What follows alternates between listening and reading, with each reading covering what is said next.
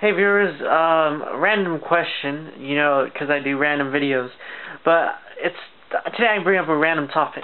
So I was thinking about like resolutions and stuff, and how for New Year's we like to bring up resolutions and like stuff we'd like to change.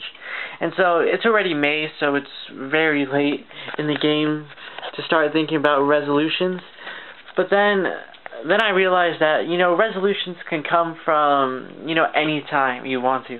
So, personally for me, a resolution that I wanted to come up with is to be healthier. This is, of course, a weird topic considering all of the videos that I do normally, but, this month is actually a very important month for health. And, it's always, you always think about physical health, but as I created up here, it's important for mental health too. In terms of my mental health, I want to be I kind of want to strive to be calmer and, less anxious. So what I mean by improve is that throughout my whole life, I've always had these episodes of anxiety and just fear altogether. So I want to work toward a way where I can, improve myself.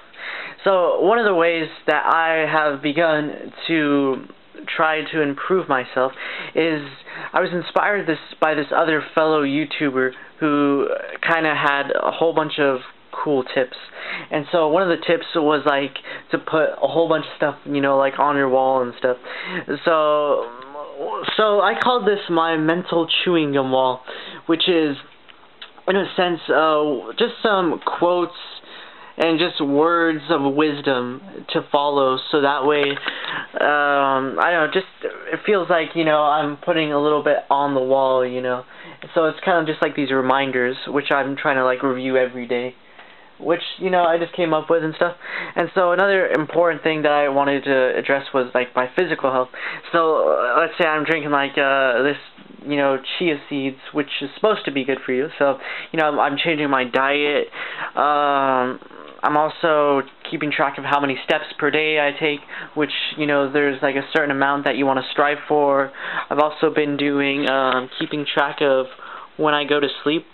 So, usually before I used to go to sleep at 12 a.m., 1 a.m., close to 2 a.m., which, I wasn't getting enough sleep personally, I think. So I kind of set a goal for what I want to sleep at. Steps per day, try to reach 10,000. There's some days that, I can't reach 10,000, I get half of that. And then there's also consistent wake-up times. Wake-up times, sometimes it's hard to get that because, let's say the weekends I sleep in a little bit more, but I just seeing that, I feel like it's kind of inspiration for me because I just see the change. I can see it happening, and so that's kind of inspiring for me. I'm finally taking control of my health. I always wanted in some way to take care of it, but I don't know, I never take the action because I didn't think it was important. But now I truly see oh, this is good for you, keeping track of what I eat, and, just changing that physical mindset to help with my mind. So mental health is not a bad thing, and, that's why I made this video, because I'm going to go on a journey to find myself, which sounds very, spiritual and stuff, but I'm going to go on a journey to find myself, to become more relaxed, and to beat my anxiety. And I hope, by sharing my story, that it helps others, I'm finally getting the word out there. So, this is just my introduction to my journey to improve physical and mental health. Thank you for watching.